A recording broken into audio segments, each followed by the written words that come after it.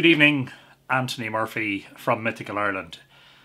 And if you've been following the channels today, you'll know that I've been talking about a special announcement. Well, the time has come to make that announcement, and let's just cut straight to it. Delighted, thrilled to announce that my first book, Island of the Setting Sun, In Search of Ireland's Ancient Astronomers, which has been out of print since around 2011, is finally being republished this year in 2020 and should be available by midsummer. So here is a first edition copy of Island of the Setting Sun, published in 2006, followed by a revised and expanded edition published in 2008.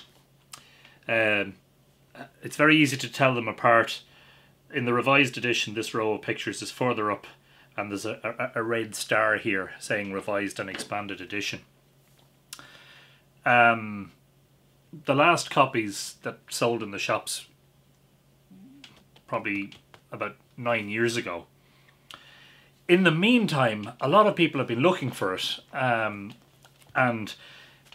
if you try to buy it second hand, generally speaking, on Amazon, the prices are, let's just say, a little bit extreme. So for instance, I'm just looking at the first edition, which is a different ISBN number, and there are a number of copies available on Amazon. Now, there's one there for €19, which is extremely cheap.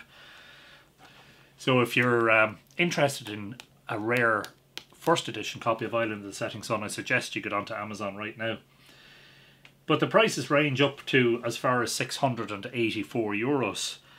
And the second edition copy that's available is actually €837, which I think is the equivalent of $899. Liffey Press will republish. I don't think it won't be massively revised. We're not looking to expand it. I will probably make certain corrections to the text. There are a few things that I would like to correct in it. So this isn't going to be a massively changed book in any way. It's going to try to faithfully reproduce the original as closely as possible. It will have a similar cover. I may update the pictures on it. The price will be €35, whatever the equivalent is in dollars or pounds sterling. To this day, it remains my largest publication in terms of its word count and in terms of its breadth. It runs to about 100,000 words.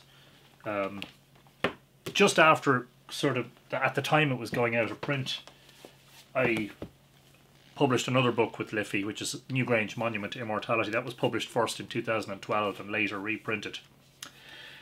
And then I suppose the most significant update to the material in Island of the Setting Sun was with Mythical Ireland, which was published in 2017. So there's, I mean, I don't think there's any great point in trying to massively overhaul Ireland. Apart from the few little errata, I think I should probably try to reproduce the second edition, the revised edition, as much as possible. Because Mythical Ireland, in its own right, is a fairly substantial work, but just not quite having the breadth of Island of the Setting Sun. And then, of course, the latest, which was published last year in 2019, is the book about Dronehenge, discovered by myself and Ken Williams. Island was the result of a collaboration between myself and Drogheda-based artist Richard Moore, and his input was significant because in those early days of research I didn't know much about the mythology and Richard didn't know much about the astronomy, and we bounced off each other very well, and I thought we worked very well as a partnership. It's the only time actually anything I've published has been done as a partnership or a duo. It received tremendous reviews, and I hope you don't mind me saying this, but it has become a bit of a classic in certain circles. People who are interested in the ancient past, people who are interested in mythology and folklore, people interested in archaeology, cosmology, astronomy, alignments, all that sort of stuff.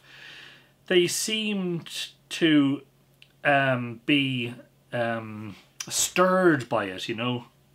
It seemed to evoke something in people.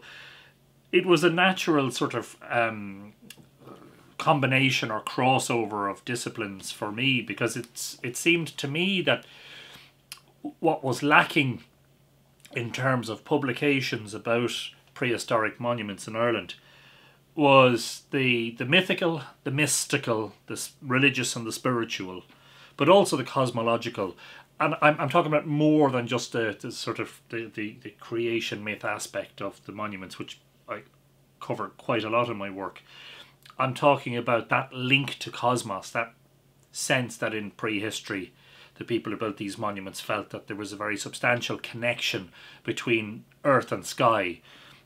And I suppose that's exemplified at Newgrange, where the monument is pierced by the beam of sunlight at winter solstice. And in the mythology, Dagda, who's very much a solar deity, mates with Bowen to create the miracle child Angus Og. And Bowen to me represents, as well as the river and the Milky Way and the moon, sort of like a goddess who's cyclical. She also represents the womb of the earth and the cyclical nature of human life, birth, life, death, rebirth, all that sort of stuff. So 2006 seems like a long time ago now for me, I have to say. And yet the time has all passed in the blinking of an eye.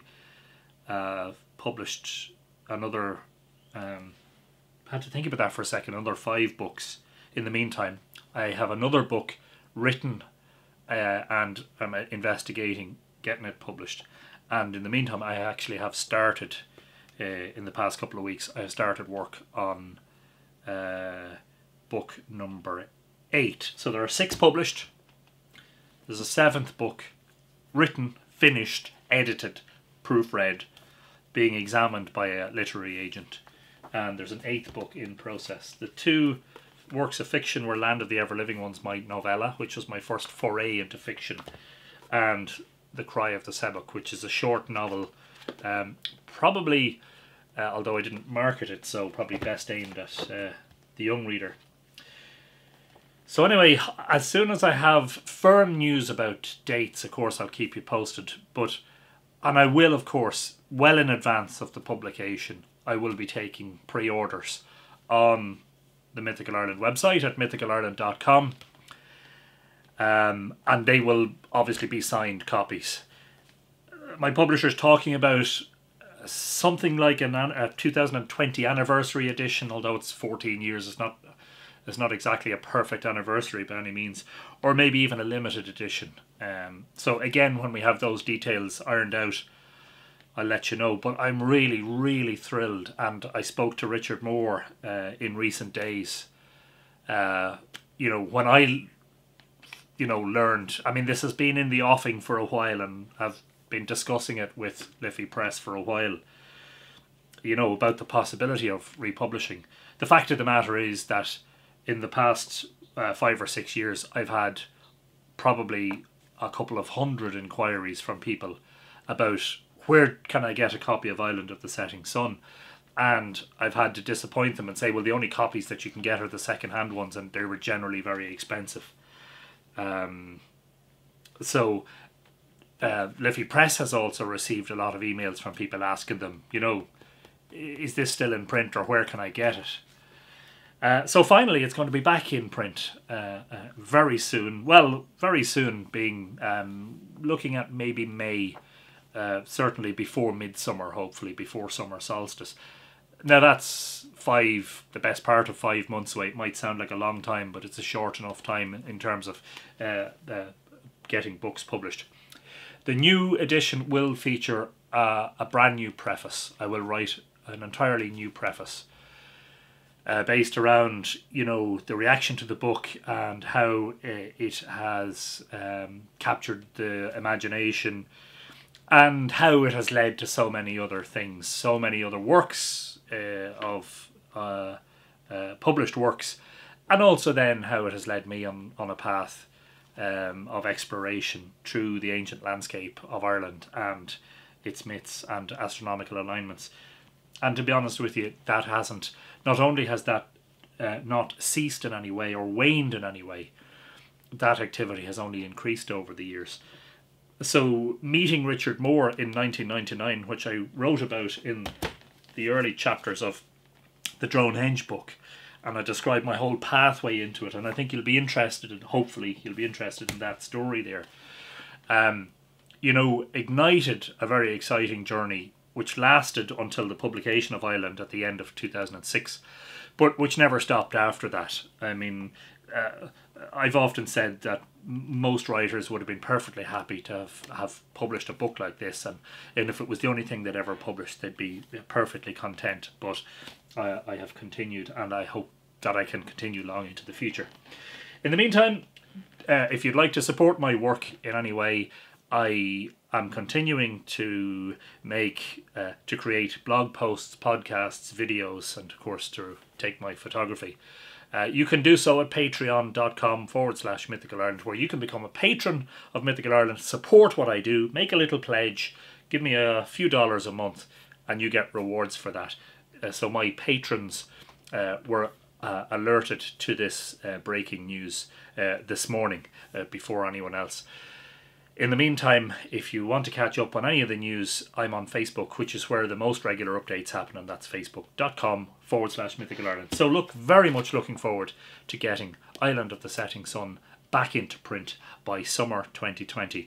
In the meantime, I am very busily working away on my next book, which will be the subject of another video coming up soon. Thanks very much and good night.